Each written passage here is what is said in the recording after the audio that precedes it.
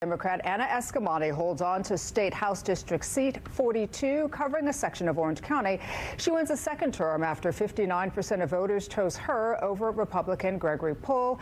Representative Eskamani joins me now this morning. Good morning to you and congratulations. Thank you so much. It's an honor to serve my constituents for my final term in the state legislature.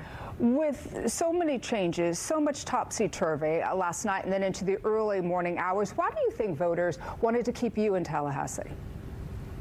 Well, at Team Anna, our slogan is working for you and fighting for us. And we do what we can to meet people where they're at, to help solve problems, to put the drama aside and really focus on the everyday needs of our community, whether it's housing affordability, property insurance reform, public education, clean air and clean water. We care deeply about equality for every person.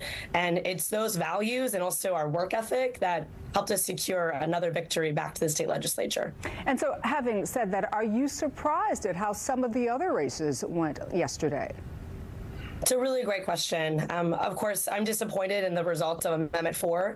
That was an initiative to end Florida's near-total abortion ban that I was very a part of. I'm proud that we were able to secure 57% of the support statewide, but of course that wasn't enough to actually end Florida's near-total abortion ban.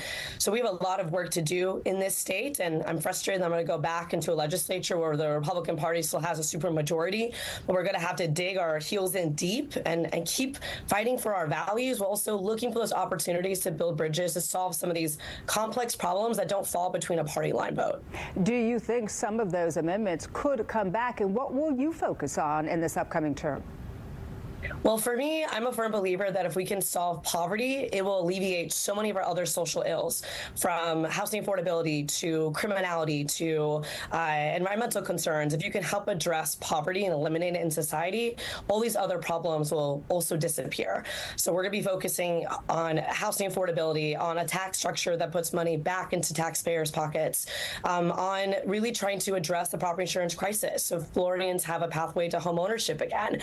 And we also want to hold corporations accountable. Again, so many of the challenges that we face in this country are the result of price gouging, of monopolies. So we have to bring competition back to our markets and really ensure that you have options as a consumer.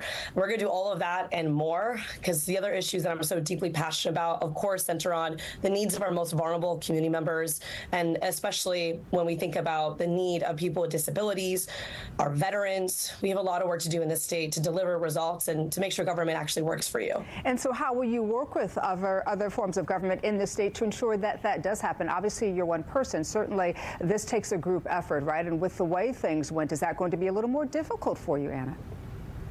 It will be. I mean, candidly, one-party control for 25-some years in Florida has really hindered our ability to fix some of these broken systems, whether it's the delays that families face when it comes to different government programs and safety nets, or even Step Up for Students, which is the voucher program. So many of our families are just waiting and facing unnecessary delays and unable to access these resources that are rightfully theirs.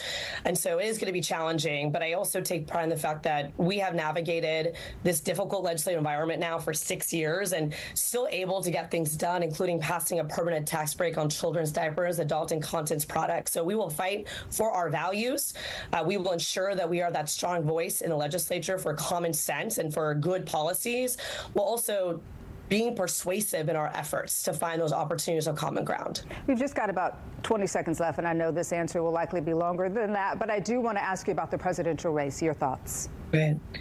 I'm deeply concerned about the future of this country, and to see President Trump become reelected means we're going to have to do a lot to protect many of our marginalized communities, and I will be ready to do that. State Representative Anna Eskamani, thank you so much for being with us. Congratulations once again. Thank you so much.